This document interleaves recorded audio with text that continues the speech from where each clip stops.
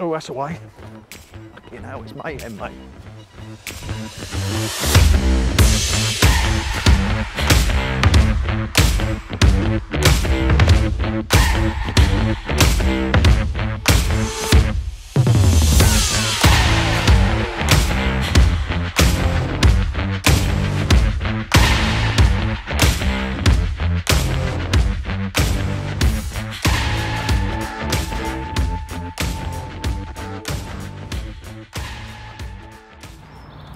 Well, good morning. You've joined us down at the amazing Suffolk Water Park on a beautiful, gorgeous late winter's day. So it's the back end of February. I've not been back in carp fishing mode for a while because I've been diversifying into a bit of other species territory. So I've got my carp head back on now, and isn't it lovely to be back out doing it. So we've just got here this morning, just doing a day session, and we've managed to get a bite quite quickly. So we probably had the rod out for about an hour so far. This guy's really giving a good account of himself, really pulling around, and it's the first bite of the day. Might be the only bite of the day, but we've caught a carp, and yeah, I might curse myself there.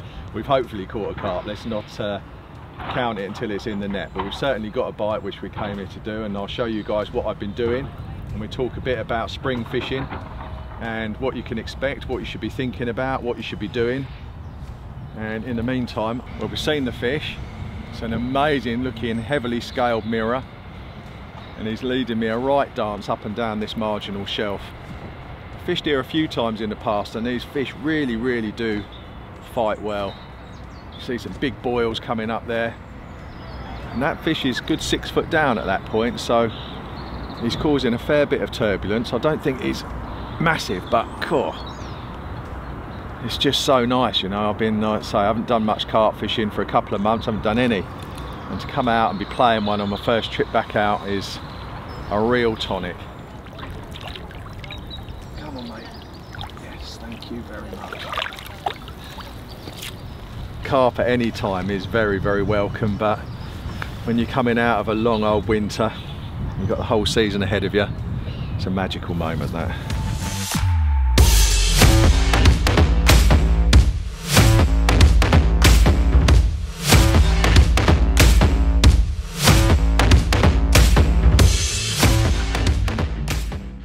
Well, a more immaculate, beautiful, golden coloured example of a mirror carp would be hard to find. Looking even more resplendent on this late winter's day. Armour scales, big wide back, full of colour and attitude. What a fantastic way to start the day and to welcome me back into carp fishing for 2022 after a little break. So might be the only one we get today, but if it is, I'm not going to grumble.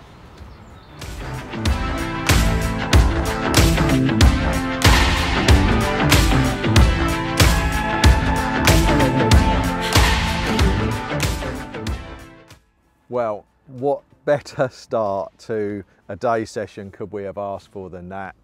And what better a return to carp fishing after a 2-month layoff could I have asked for? I mean, to catch one was, you know, not a tall order, let's be honest. It is a well-stocked lake, but it is still February and the fishing everywhere is patchy.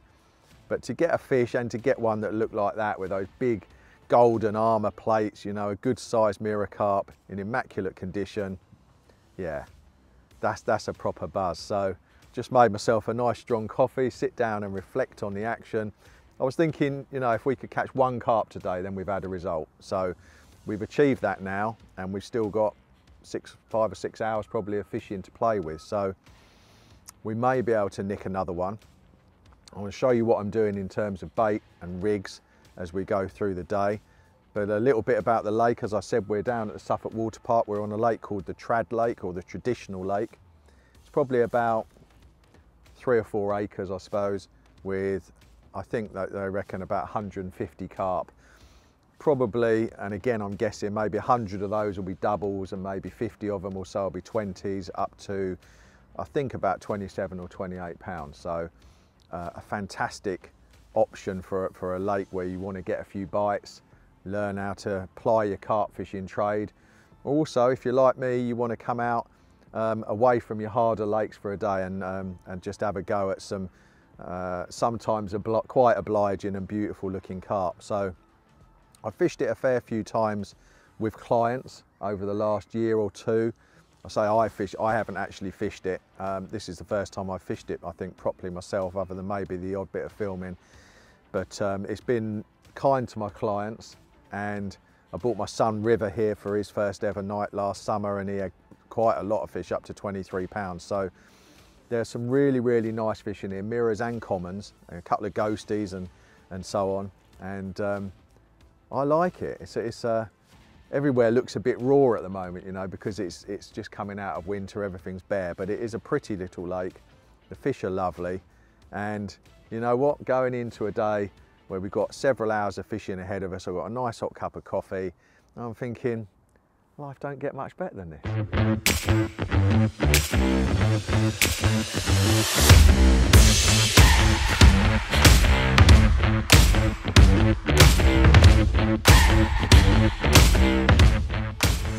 So the rig that I'm using today is a rig that I've used for years and years. It serves me really, really well. It's anti-tangle.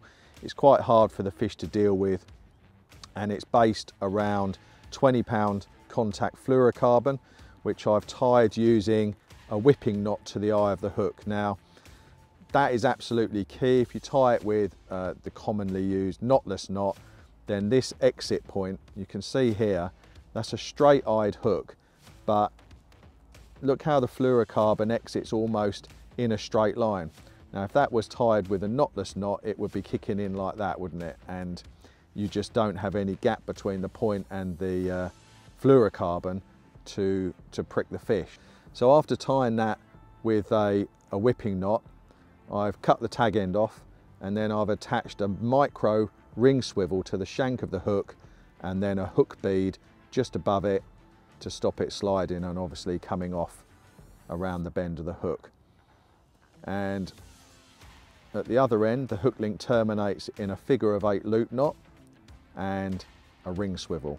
Now, the loop knot's very, very important, because that really means that whichever direction the fish comes from, the rig is accessible. It gives it complete movement, 360, so that the fish can pick it up whichever way it comes. And that really is one of the key secrets and most important facets of a successful stiff rig, is although it is stiff, it can be picked up from anywhere rather than just laying fixed and rigid. You definitely don't want that. You need points of movement.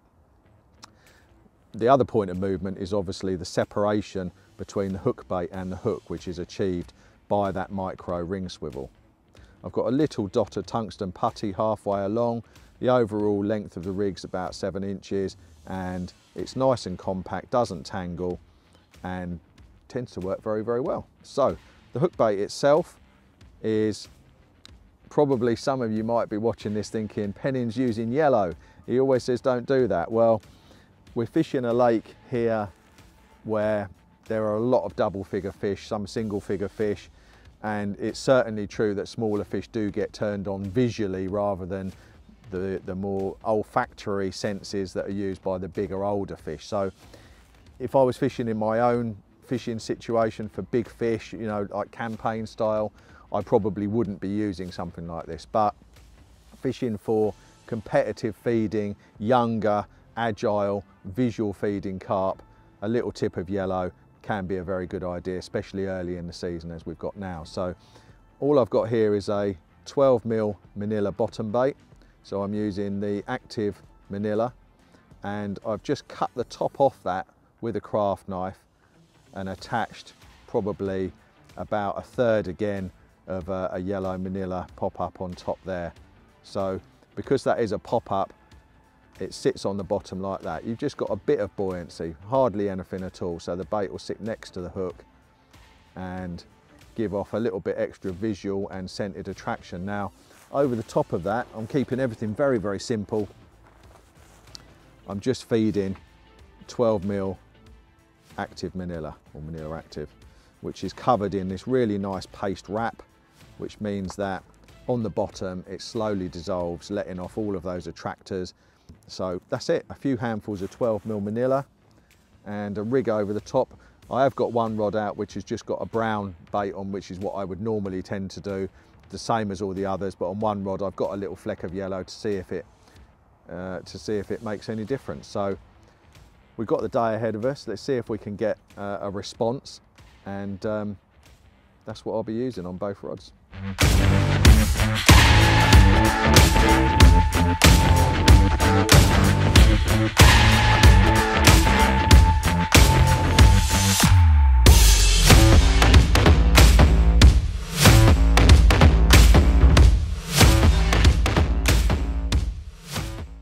Well, I was just round there with the Polaroids, getting underneath the trees and the overhangs, seeing what was going on. Seen a couple of fish roll over there in the last half an hour, and had a couple of liners, little knocks on this rod, and all of a sudden it just looked prime for a bite.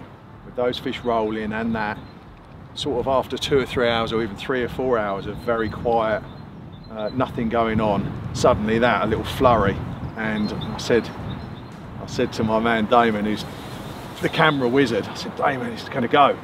It looks really good. And within 5 minutes of saying that, the rod's gone. So we've got a lively comment on the end, and I've seen him roll. He's a lovely colour, really lovely. I tried to get in those reeds, but I managed to get him out. There he is, he's coming up now. Really nice little comment. I love the fight. I've always loved the fight of carp, or any fish, you know, when you've got something angry and wild pulling on the end of the line. It's such an exhilarating experience. Those big boils coming up. Here it goes. Not a bad one. Oh, still not finished. Here we go. Fantastic. 2 in a day. We're very, very happy about that. Fantastic, and still got a couple of hours to go, so I'm going to get this fish unhooked as quickly as possible, get the rig back in the game, and then we'll have a look at the fish.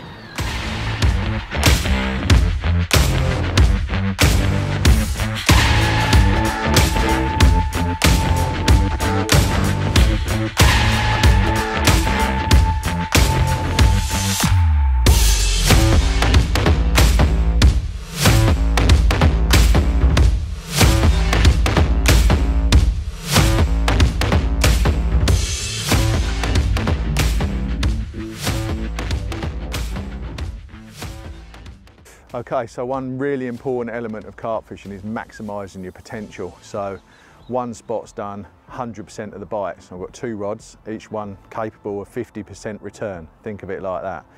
So at the moment, both of my carp have been caught on 50% of my ability. So I'm moving both rods across to that far margin, see if I can maximise my chances, hopefully winkle out. There's a chance for another fish, you never know. 3 in a day would be mega for the cameras, because it's never as easy once the cameras are rolling, believe me. So I'm going to move 2 rods over, then I'm going to walk around, put in a little bit more bait. Fingers crossed we can get one before it gets dark, maybe even an elusive scaly 20-pounder.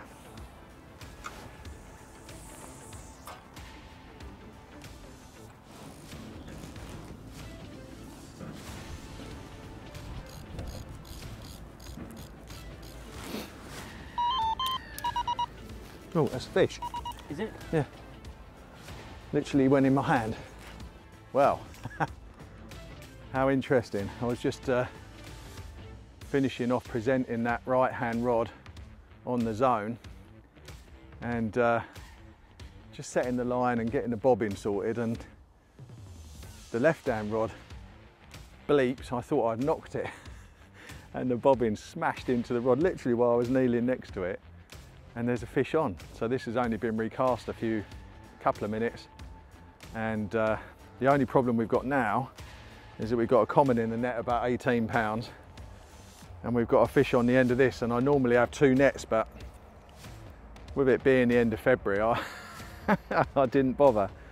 So what I'll probably do is let that guy swim out the net, and we'll net the new guy. Oh, he is caught around that line. What's gone on there? Damn. Well, there you go. That's me being distracted, trying to let that other carp go, and this has knitted my lines together. Not good. Let's see if we can get him in the net.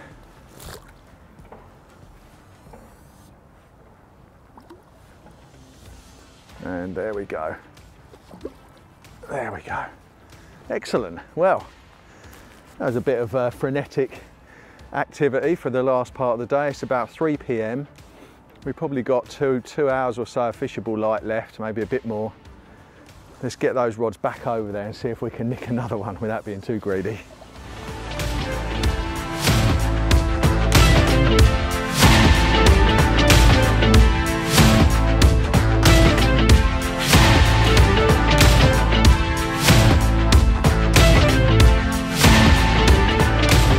Well, that is the result of maximising your opportunities. So the rod that I put across to join the other one, I've literally just got back. I've just walked around, thrown in some bait, come back, and it's off. Let's see if he's coming over the top of that line, or is he going to hit it? Come on, come this side. It's like they can smell where your other line is. And just walked back into the swim, only like trotted around there, and whack, it's away. And we've got another fish. We've still got one in the net. I'm not going to let this one go as well. We're just going to get 2 fish, and I'll make sure I hook one of them and let them go out the net. But I need to set up a second net really. So we've gone through we had that fish quick this morning, and then we've gone through a bit of a slow part of the day, and then bang, 3 bites in an hour, I guess, and still plenty of daylight to go at. The sun's still nice and high. Winter carp fishing. Can call it winter, yeah, it's still February, we can call this winter carp fishing. Fantastic.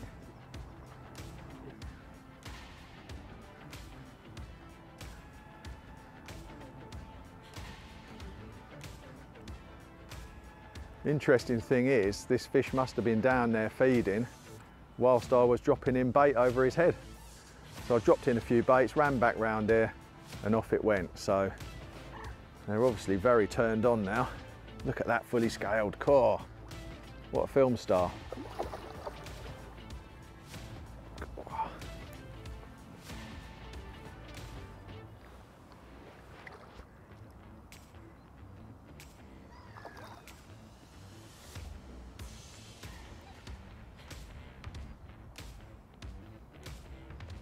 Come on, mate. Here we go.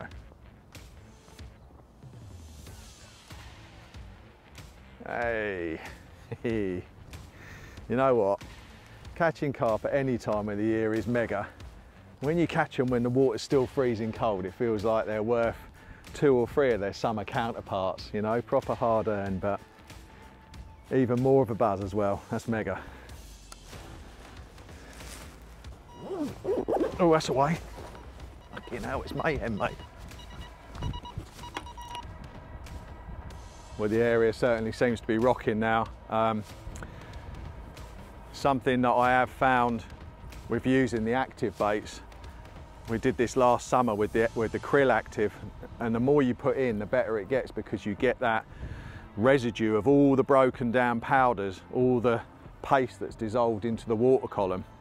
So if you keep putting it in little and often, and you've got fish activity, the spots do usually reach a crescendo, which fish number 5 or bite number 5 in a short day session, it's certainly proven its worth. With 2 fish in this net, that's at full capacity, so I'm going to let those go probably in a minute, and I've got an extra net out of the van, and hopefully this guy is going to go in there in just a minute. Wow. Mayhem. So the decision to move 2 rods onto the spot has obviously been vindicated, maximising our chances.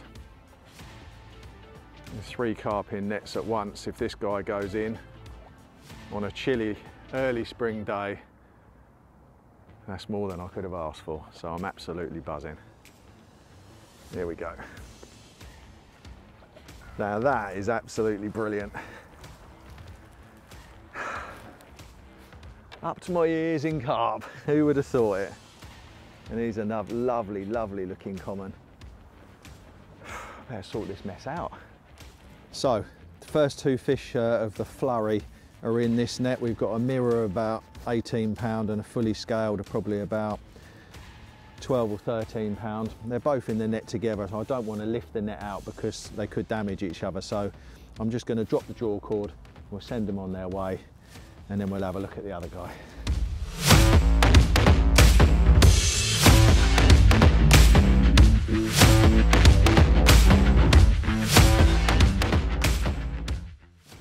Well, what an incredible day. We've enjoyed 5 amazing carp from the Trad Lake at Suffolk Water Park, and this guy is probably the last of the flurry, but another beautiful mid to upper double, hard fighting common carp. Yeah, a day that I'll remember for a long time. The sun's just setting over there. We might have time for another one, but I don't really mind too much. I'll be home in time for dinner. And yeah, a memorable day. Hope you guys have enjoyed watching. Take note from the tips, you know, there's little bits in there hopefully you can take and apply to your own fishing. Get out there and do it. The best time of the year is right upon us now.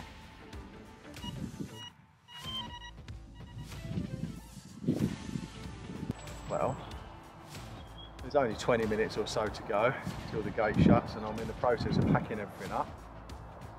I thought I'd sling it back over there anyway, like you do.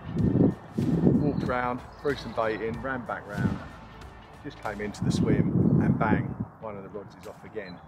So fish are now responding when I'm throwing bait in on their heads, clearly, because that fish must have been down there when A, when the lead went in, and B, when the bait went in. So it feels like it might be a slightly better fish. So either way, I'm sure it'll be a stunner. And as the rod bends against that sunset, I can't imagine a better day's fishing. 6 bites, happy days.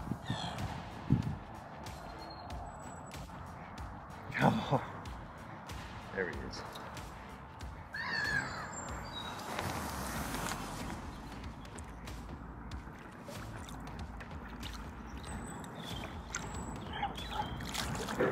Excellent. This way, my friend.